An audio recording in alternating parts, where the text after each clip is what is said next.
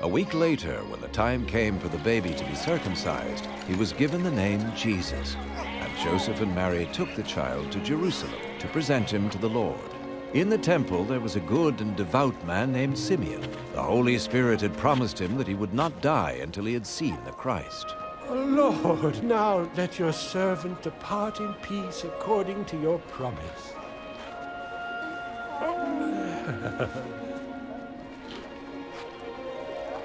For my eyes have seen your salvation. This child is chosen by God. May you both be blessed.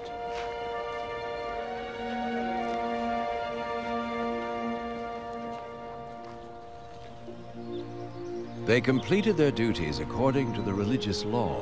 Then, sometime later, they returned to their home in Nazareth.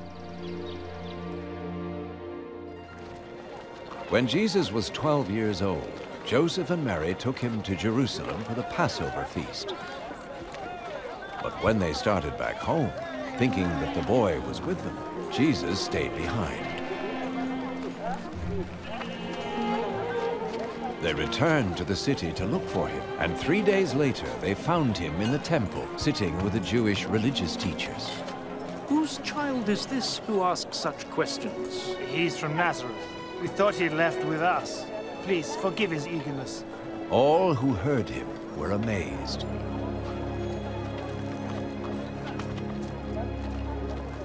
Son, why have you done this to us? Your father and I have been terribly worried trying to find you. Why did you have to look for me? Didn't you know that I had to be in my father's house?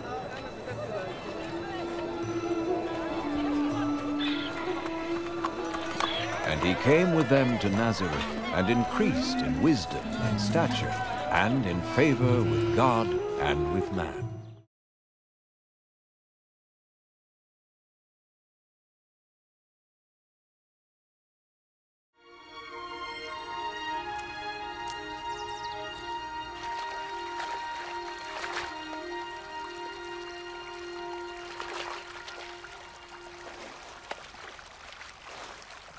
Teach us to pray, just as John taught his disciples. When you pray, say, Our Father in heaven, holy be your name. Your kingdom come. Your will be done on earth as it is in heaven. Give us day by day our daily bread. And forgive us our sins, for we also forgive those who sin against us. And lead us not into temptation, but deliver us from evil.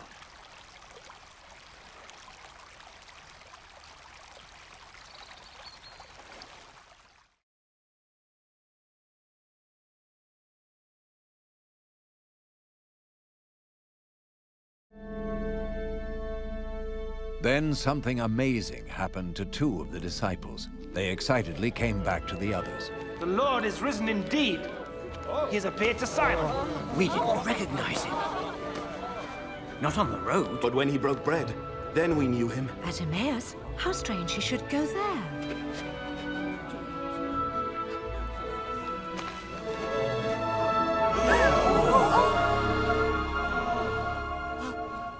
Peace be with you.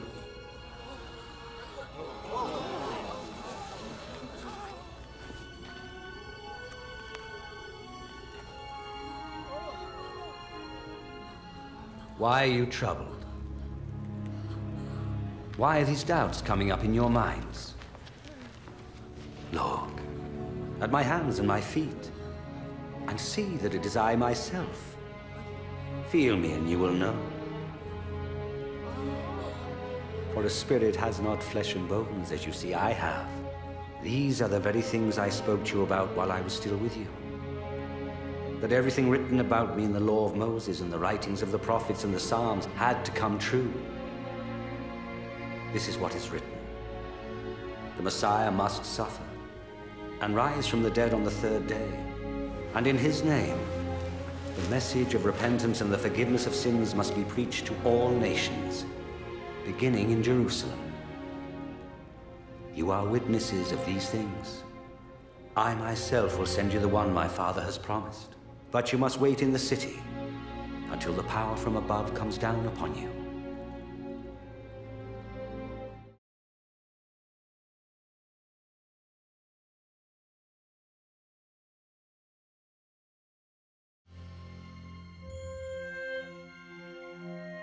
In the Holy Scriptures, God declared the Messiah would come to be the Savior of the world.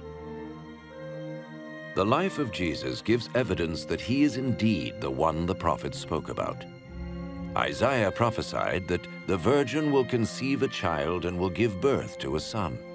Centuries later, the birth of Jesus was the fulfillment of that prophecy. The Holy Scriptures declared that the Holy One to be born would be called the Son of God. This means that Jesus was to be called the Son of God in a spiritual sense. We see this in how he lived his life. He healed people from disease, forgave their sins, turned them back to God, and promised them a place in God's eternal kingdom. He offered himself as a sacrifice for sin in their place, and then rose again, conquering death. Jesus said, "No one can take my life from me. I lay it down of my own accord." The life of Jesus not only fulfilled the writings of the prophets, but also confirmed the truth of God's holy word. The prophets declared, "The word of the Lord is flawless. Your word, O Lord, is eternal." Jesus himself said, "Heaven and earth will pass away, but my words will never pass away." Jesus came to give us life in all its fullness.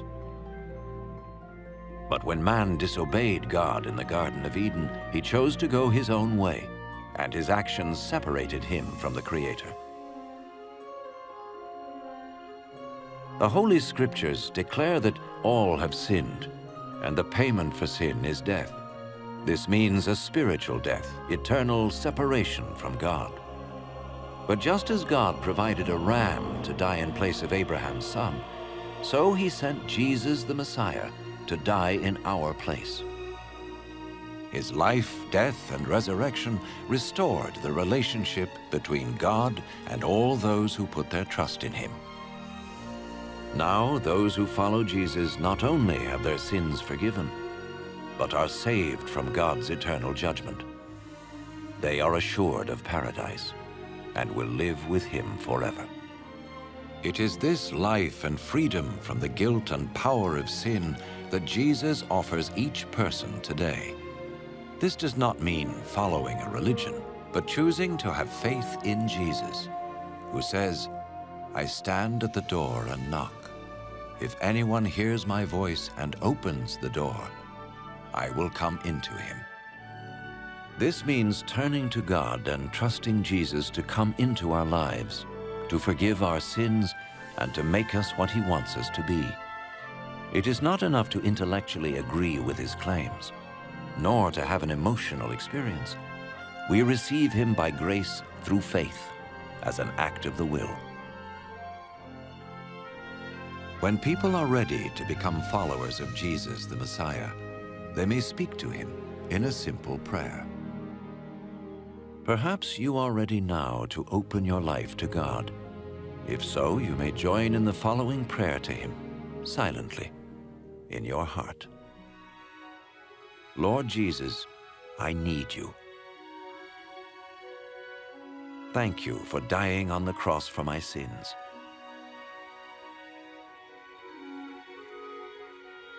I confess and repent of my sins.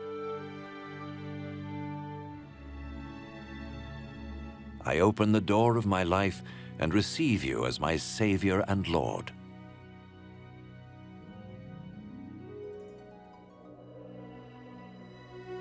Thank you for forgiving my sins and giving me eternal life.